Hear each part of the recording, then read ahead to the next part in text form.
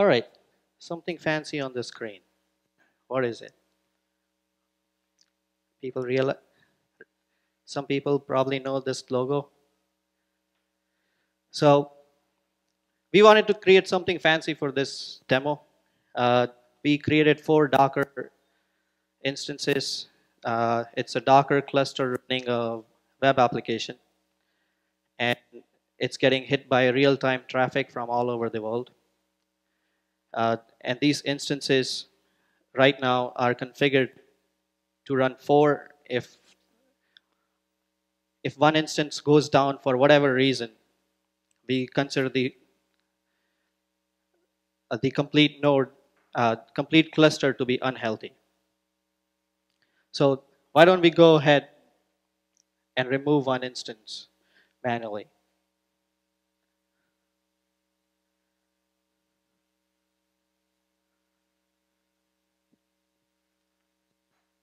All right. So then one of the node got removed. You saw. Now you can see only 3 fishes floating around getting hit. But that's not fun. Let's do something fun. We connected that to Amazon Echo on my right side. And not only connected that to Amazon Echo to provide us the status of what's going on, but also bring up an instance for us. So let me go and ask Echo what's going on. So Alexa, ask Code Factory the status of my Docker cluster. The cluster is unhealthy with 3 active nodes. A Jira issue demo 104 is associated to this problem.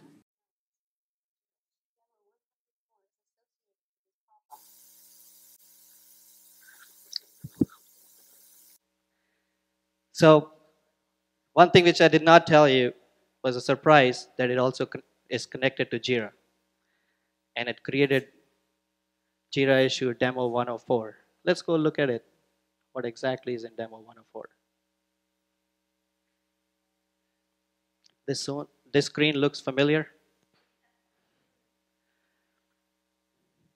Since everything is coordinated by Code Factory, you can see the reporter of this issue is Code Factory. It's not assigned yet. It was created a minute ago when it detected that the instance went down. It also took the logs from Docker, posted that as a description. In my summary, I have time when the node got removed from my cluster and all that good stuff. So at this point, if I'm a low-performing software team, what will I do? All my service desk people will start running. Start calling people. Oh, node is down. But we don't want to do that. We want to do something fancy.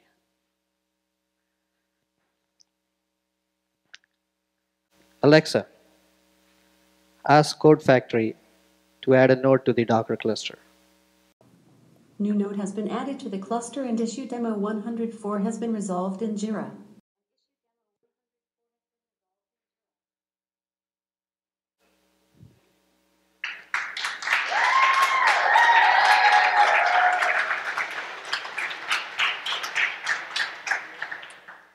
My issue is resolved. Nobody had to wake up at night,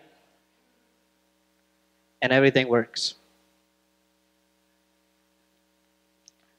So if anybody has a question on how this thing works, I'd like to invite CTO of Addteq, Himanshu, so he can go in the details of what we were doing, how we were doing it, and how you can do the same thing.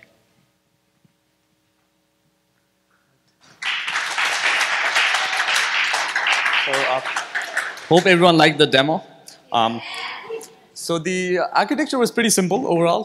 We had a service running in AWS Lambda, which works to provide the custom skill to Alexa, and that's how the voice commands work. You don't need to use Lambda if you want to build custom integrations with Alexa, but that's something Amazon naturally recommends, and it's more convenient to use AWS Lambda to build your custom Alexa integrations. For the Docker cluster itself, we are using Docker Swarm, and we built a custom Python REST API that controls the Docker Swarm. And as for the visualization, we're using a custom library on top of d3.js. So all of these three parts come together to basically have this demo. So in short, that's how the demo works. Afterwards, if you want more details or want to chat about something else as well, we'll be glad to talk to you. Thank you.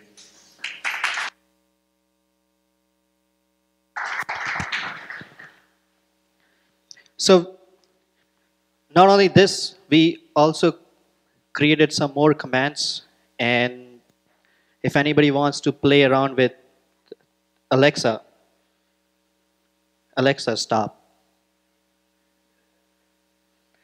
If anybody wants to play around with, I won't call her name again. You can do that. We have a series of commands. You can ask her questions. She will answer you. You can ask her, what was the last comment on my Jira issue number this, and she'll read out the whole comment to you. You can tell her to create an issue. You can tell her to resolve an issue. You can add notes. You can remove notes. And if somebody wants to see how to do it, we have our engineers who can also show you how they did that. Thank you.